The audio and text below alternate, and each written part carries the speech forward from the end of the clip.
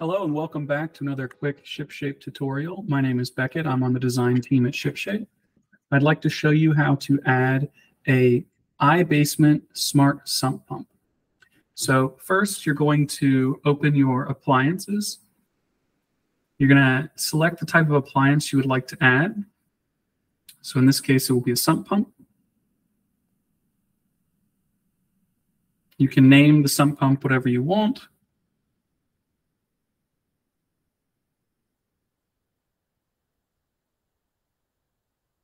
You can select the room that it's in. We're going to say it's in a encapsulated crawl space.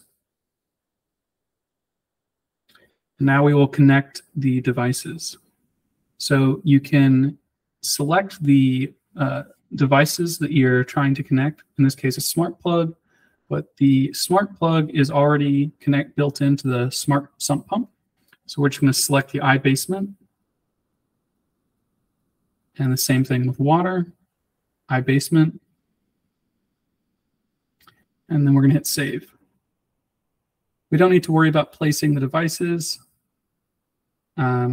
because it's all part of the smart pump. So we're going to mark this as placed. And we could take a picture of the actual hardware just to help, but I don't have the hardware with me. So we'll mark this as placed. And then we'll hit finished. So then we're going to fill out some details about the pump.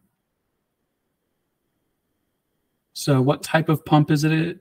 In this case, we're going to say it is a iBasement. So we can add a manufacturer.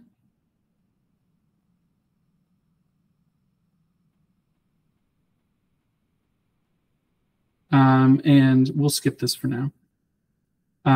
We can take a picture or manually add any serial number information, which is very helpful. And we'll give it an installation date of today.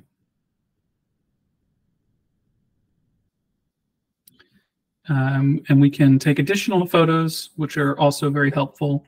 But for now, we'll skip this. And we will go to testing the appliance. So Shipshape is testing the iBasement sump pump integration. You can see that the power and the water are okay and connected, and we'll hit complete. And then we'll hit complete again. And so now you can see under appliances, this top one is the iBasement smart pump. And I will open it up, give it a second to load. And you can see the iBasement smart pump. And then this is the data that Shipshape is getting from the pump itself.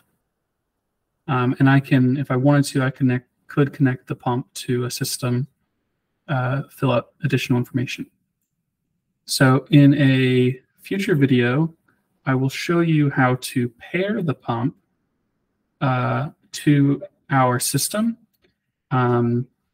which would be done in a very similar process. So I would open this, select iBasement, and then pair through the MAC address or the QR code. So stay tuned, and I will release another short tutorial about that. But for now, thank you, and have a good day.